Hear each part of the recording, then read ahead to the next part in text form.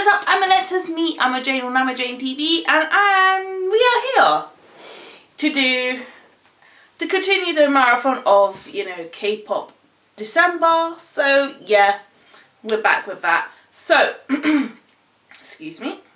So we are back to do a K-pop group called D-Crunch. Okay, so yeah. And the song's called Are You Ready? So the reason why I'm going to react to D-Crunch, I know that for those who don't know, it was in news a couple months back. I really defend this group. I really think this group do not deserve all that mistreatment, what happened to them. I felt bad for them. It shouldn't be happened that way. And if I was the company, I wouldn't even bother to even go back to that country. If that country is that close-minded on how someone looks and how they dress, and they think, I mean, they cancelled their show because these people thought these poor kids were gay.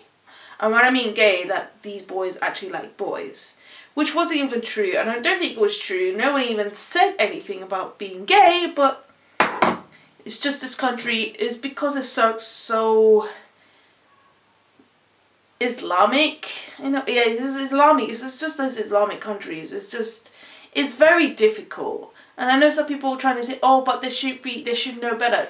They won't know any better because their culture is it's just so uptight, and it's not good. I mean, if it was in America, like I said this to people, if it was in America or if it was in, what's it called, in Australia or here in the UK or some parts of Europe, like say, for example, France and Belgium and Spain, is more, and Italy and other countries like Germany, they're going to be more open-minded about homosexuality and not just homosexuality, just people in general and how they look and how they appear and dress.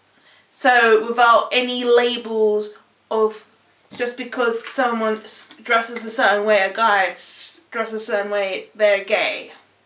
That makes no sense. What is gay? What is to dress gay? That's the question I want to ask you. What considers the person to be gay?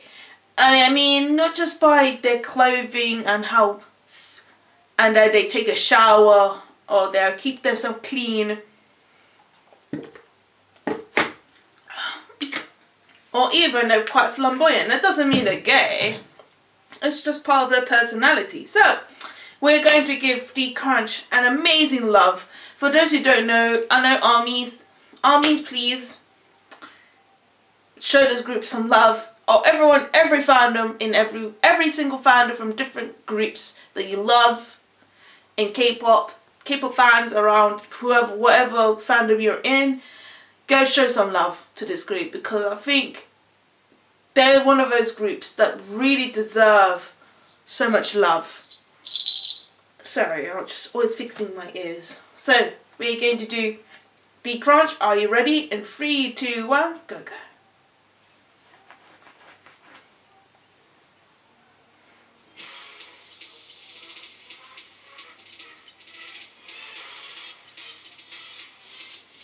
I really like them already. Oh, I like the vibe. Doesn't it gave me a bit of back at the the old school K-pop, when every K-pop group did a comeback, or some of them even debuted, especially BTS had that kind of, well, not exactly, not BTS, because BTS was much grimier than I can remember. What groups that actually, there was a lot of groups that had this sound back in like 2012 and 2013 and 14.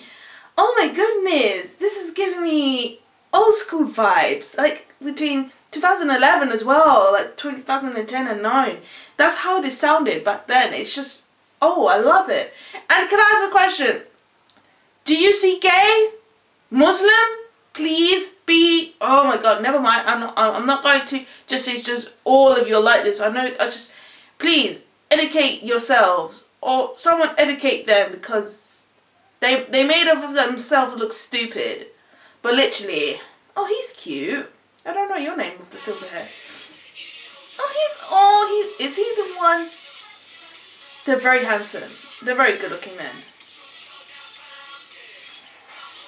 I love the one with the silver hair. He's cute. I love their outfit as well. He's very handsome. Kind of looks a little bit like, I don't know who he looks like. Yeonjae? A little bit? Like from GOT7? He looks a little younger version. He looks a tad bit like Jackson. A little bit. Just a tee bit.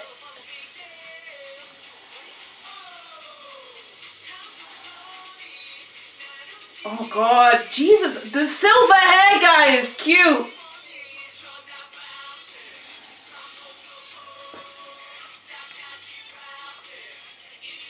They're very handsome, I'm not gonna lie, but the one with the really like bright silver hair, like, he's taking over my screen.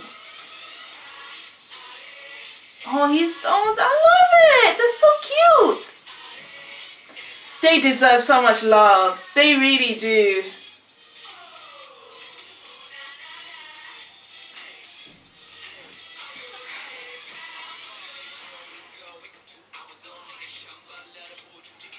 Ooh.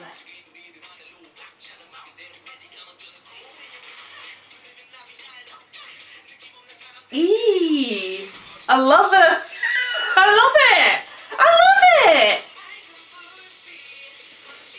No, I think ever since that news came out, I think they're getting love right now. For a split second, he looked a bit like Jonghyun. That was a bit like, my heart literally just clenched for a bit. It felt like his spirit just went in that boy and just literally just took over.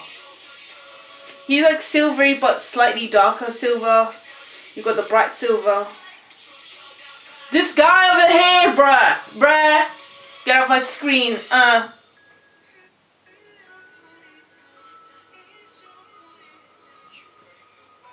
Oh my god, you already know. I love it. See, you, bruh. I think I got my bias. I don't know his name, but I just call him like really silver hair. When I mean like silver hair, is like really bright. I don't know if it's purple, but it looks silver to me. It looks like white, 100% white. And he, nope. Do not have time for you. I mean, the rest are cute. The rest of them are just adorable. They have some like baby.